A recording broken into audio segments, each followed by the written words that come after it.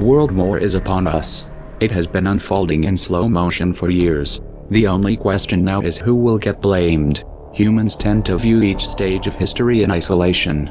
As a result, they rarely see the chain reactions that build over decades, until a flashpoint catches their attention.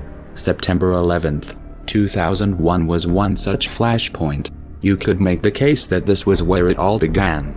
There's some truth in that, but it's also an oversimplification.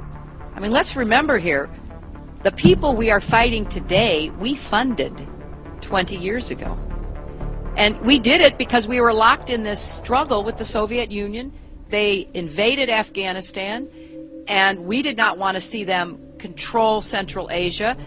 And we went to work. And it was President Reagan, in partnership with the Congress, led by Democrats, who said, you know what, sounds like a pretty good idea.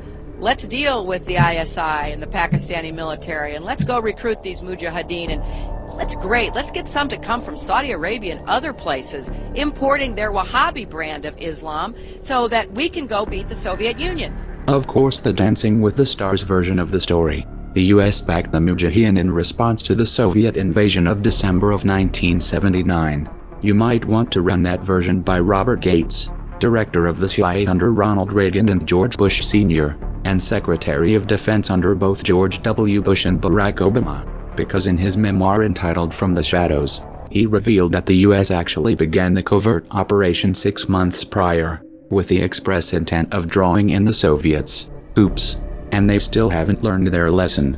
Speaking of Al-Qaeda, if you do a Google search for jet fuel maximum burning temperature, you'll find an article from popularmechanics.com informing you that under ideal conditions jet fuel tops out at 1,500 degrees Fahrenheit, and that steel melts at 2,750 degrees. They go on to explain how it isn't a problem because for the towers to collapse, their steel frames didn't need to melt. Trouble is, the steel did melt. Of course, little details like the laws of physics never got in the way of a good story. Oh, by the way, did you ever find anyone who could credibly explain how the third building, World Trade Center Building 7, fell straight down at 5:21 p.m. that day, though it was not hit by any plane? And did they ever explain how the BBC reported this event 26 minutes before it actually happened? Though I know what you're thinking. Maybe it was a green screen and shoddy editing, and that we can't confirm the actual time from that clip, or can we? Turns out there was a second clip that did show the time. 21:54, that's 9:54 in England, 4:54 Eastern. 26 minutes before the building actually fell, but I digress. The invasions of Iraq and Afghanistan were not motivated by the fall of the Twin Towers, nor was the evisceration of your rights and privacy that followed. To say 9/11 was a pretext would be putting it lightly.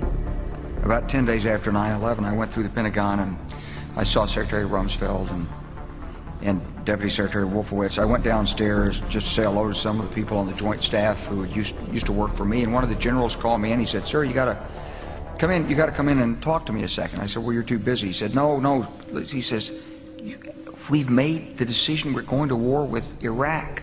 This was on or about the 20th of September. I said, "We're going to war with Iraq. Why?" He said, "I don't know." He said, "I guess they don't know what else to do." So I said, "Well, did they find some information connecting Saddam to Al-Qaeda?" He said, No. He says, "There's nothing new that way. They just made the decision to go to war with Iraq." He said, "I guess it's like we don't know what to do about terrorists, but we've got a good military and we can take down governments." And he said, "I guess if the only tool you have is a hammer, every problem has to look like a nail." So I came back to see him a few weeks later, and by that time we were bombing in Afghanistan. I said, "Are we still going to war with Iraq?" And he said, "Oh, it's worse than that." He said, he reached over on his desk, he picked up a piece of paper, he said, I just got this down from upstairs," meaning the Secretary of Defense's office today, and he said, "This is a memo that describes how we're going to take out 7 countries in 5 years, starting with Iraq and then Syria, Lebanon, Libya, Somalia, Sudan, and finishing off Iran." The best laid plans of men often go awry, but George W. Bush sure did try. Iraq and Afghanistan became quagmires, just like Cheney predicted. Do you think that the U.S. or UN forces should have moved into Baghdad? No. Why not? Because if we'd gone to Baghdad, we would have been all alone. There wouldn't have been anybody else with us. There would have been a U.S. occupation of Iraq. None of the Arab forces that were willing to fight with us in Kuwait were willing to invade Iraq. Once you got to Iraq and took it over and took down Saddam Hussein's government, then what are you going to put in its place? That's a very volatile part of the world, and if you take down the central government in Iraq, you can easily end up seeing pieces of Iraq fly off. Part of it the Syrians would like to have to the west. Part of eastern Iraq, the Iranians would like to claim, fought over for 8 years. In the north, you've got the Kurds, and if the Kurds spin loose and join with the Kurds in Turkey, then you've threatened the territorial integrity of Turkey. It's a quagmire. Obama picked up where Bush left off by toppling Libya and funding extremists in Syria, the precursors of ISIS. They knew the weapons were ending up in the hands of jihadists since at least 2012. They knew what would come next. A Department of Defense document from 2012, acquired through an FOIA request, shows that the US government was aware that these fighters intended to form a caliphate, and that this conflict would likely lead to a proxy war with Russia and China. The Middle East was being balkanized, every pocket of resistance broken up into bite-sized chunks, but it was taking too long. So Saudi Arabia invaded Yemen, and Israel did their part by repeatedly bombing the Syrian army. The most recent attack was in July. Oh, and Turkey helped too. It's been a team effort. In 2013, when the US-backed rebels in Syria got caught using sarin gas against civilians and the Western narrative fell apart, Russia became a diplomatic thorn in Washington's side. So like a true gambler who doesn't know when to walk away, Obama doubled down by backing the coup in Ukraine, installing a puppet government with extensive ties to the US State Department, bankrolling their ethnic cleansing campaign in the East and blaming the entire mess on Vladimir Putin. All we hear is Russian aggression, Russian aggression, Russian aggression, but reducing Iraq, Afghanistan, Libya and Syria to rubble is about spreading democracy, but accepting the results of a peaceful referendum in Crimea, well, that's just beyond the pale. The war on the Ukrainian front continued through 2014 and into 2015. Somewhere along the way, the preparations for an open conflict between the US, Russia and China were normalized and brought from the shadows. Open threats were leveled in full view. Coverage was predictably one-sided. We've been through this before. Weapons of mass destruction, human rights, Russian aggression, new excuses, same goal.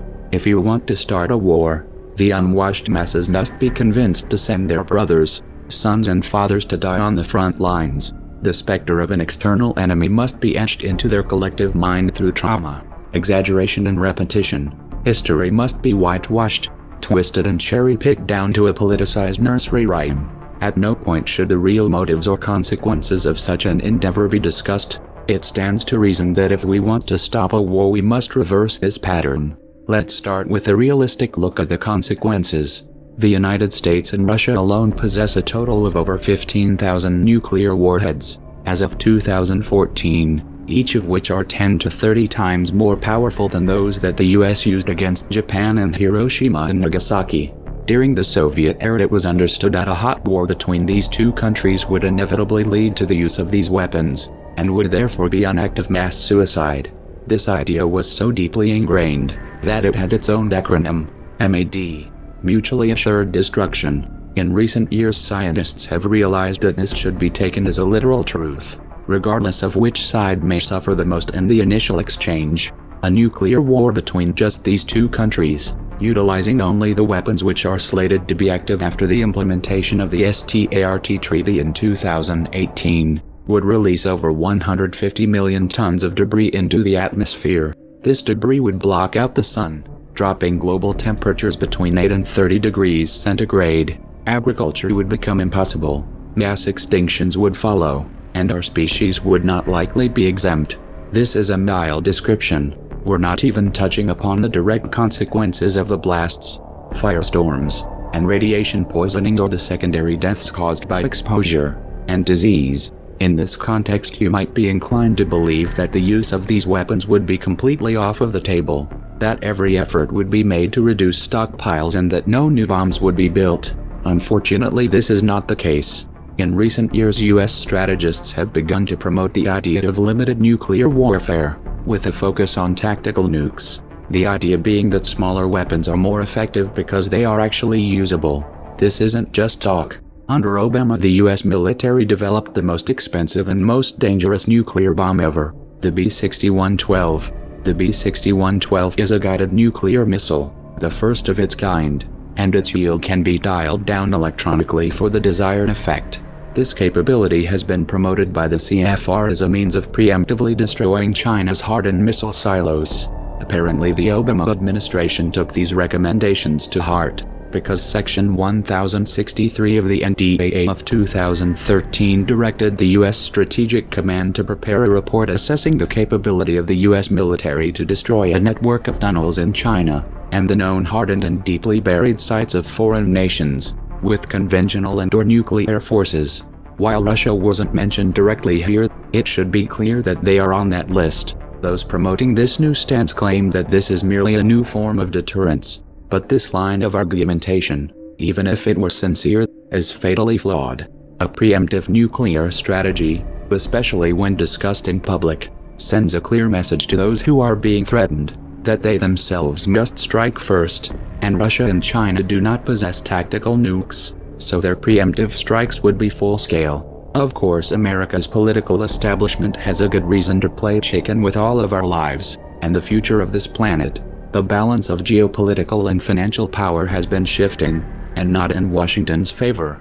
China's new Silk Road project, Asian Infrastructure Investment Bank, and outposts in the South China Sea, in tandem with the Eurasian Union spearheaded by Russia, are edging the United States out of the world's new center of gravity.